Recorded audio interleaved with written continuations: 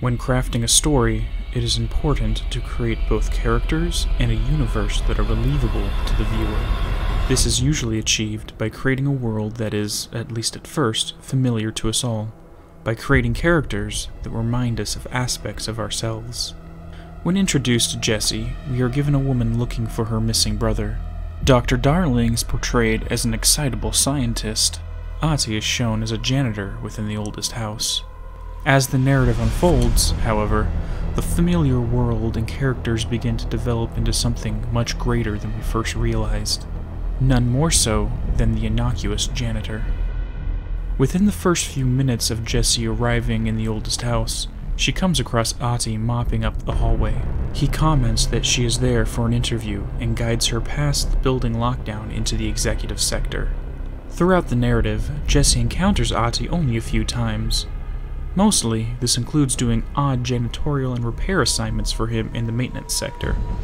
Near the end of the story, the janitor goes on his well-earned vacation, and it is only by tracking him down to the Foundation that they have their final words.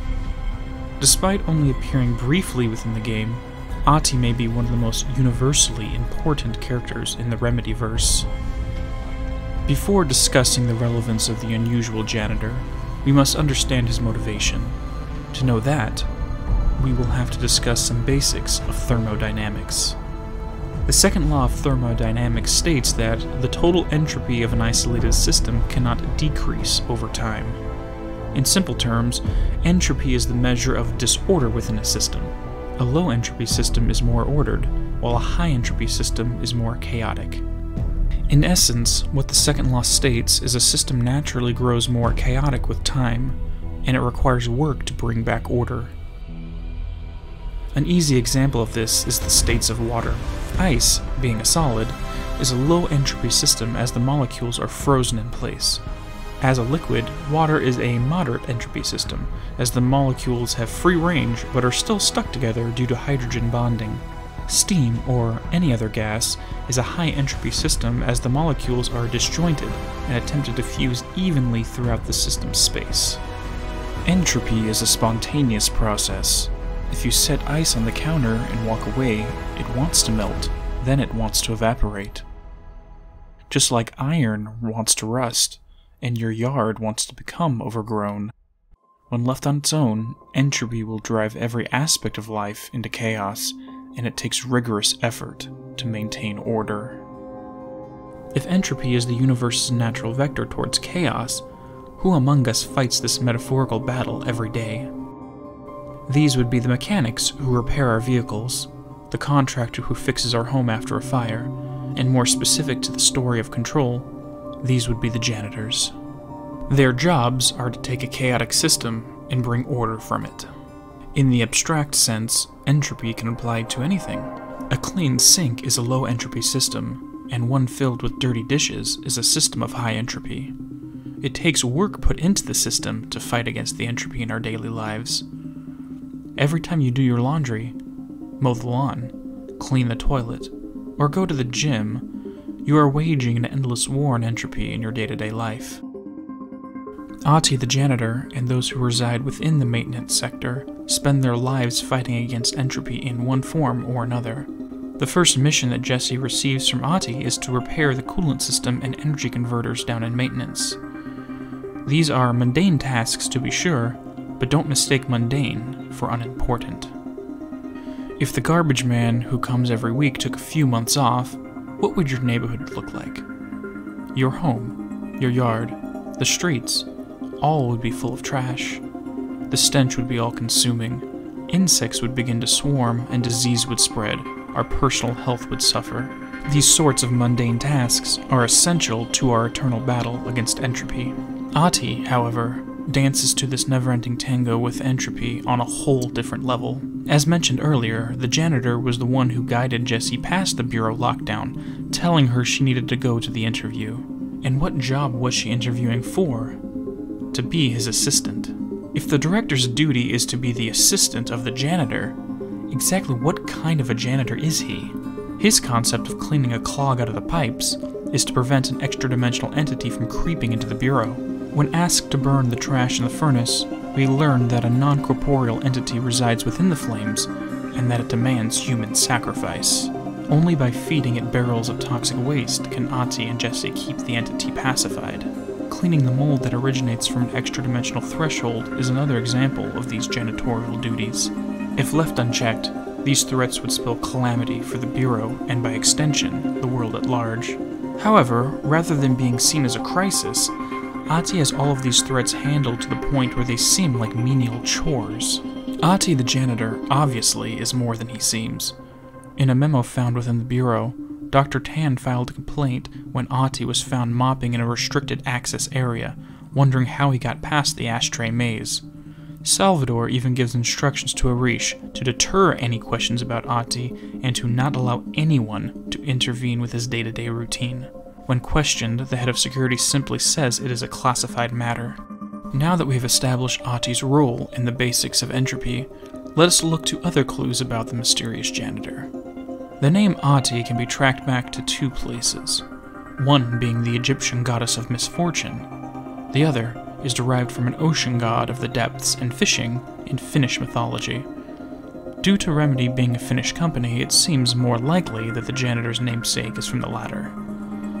If Ahti is an ocean god, what is the ocean within the Remedyverse? The first time we hear about the cosmic ocean is in the prologue of Alan Wake during his nightmare. Thomas Zane recites a poem that discusses this.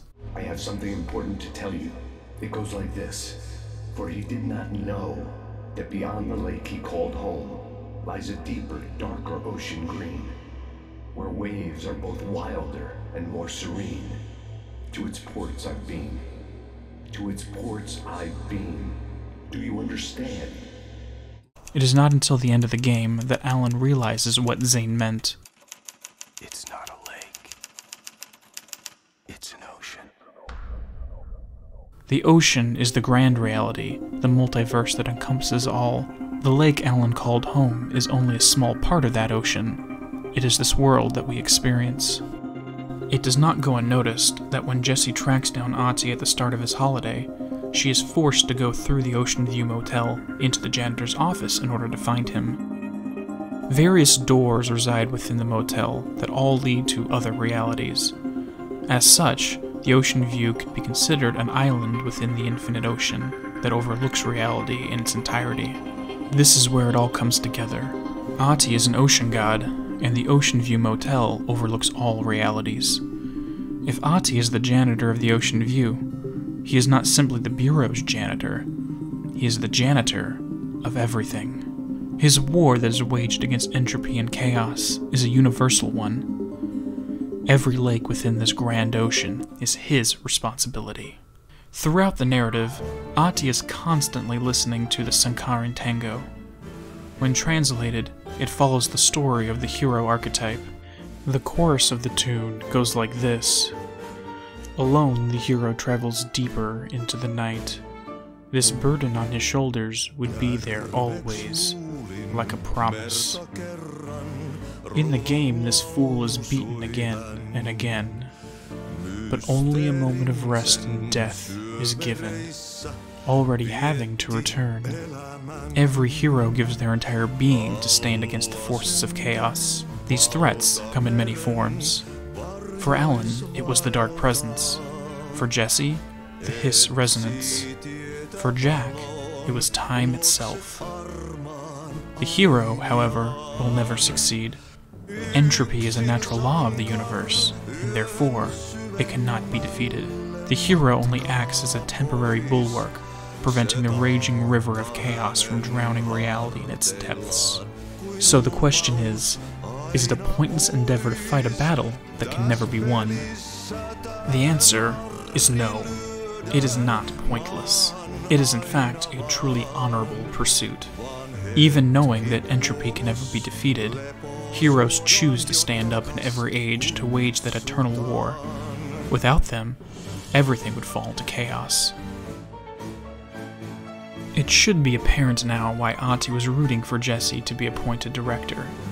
He needed an assistant, one who could carry on his janitorial duties. It is only after she was appointed that Ahti announced his vacation was coming up. Later in the Foundation, he tells her that, for a Finn, holidays are holy. Imagine working a job 24/7 for an untold number of centuries, knowing that if you took a day off, the universe could end. Now imagine that an assistant was hired that was proven capable of carrying on your duties. It does seem like a good time to take a very well-earned vacation.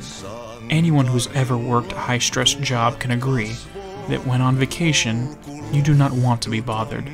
Ahti wants to leave everything behind, crack open a beer, jump in the sauna, and pretend that the eternal war with entropy does not exist. After all, that responsibility will be shouldered by Jesse until Ahti has taken a deep breath, recharged his soul, and is ready to return from vacation and back into the endless battle.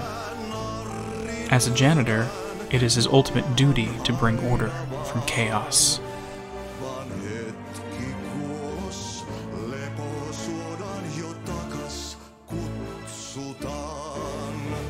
Tässä pelissä tää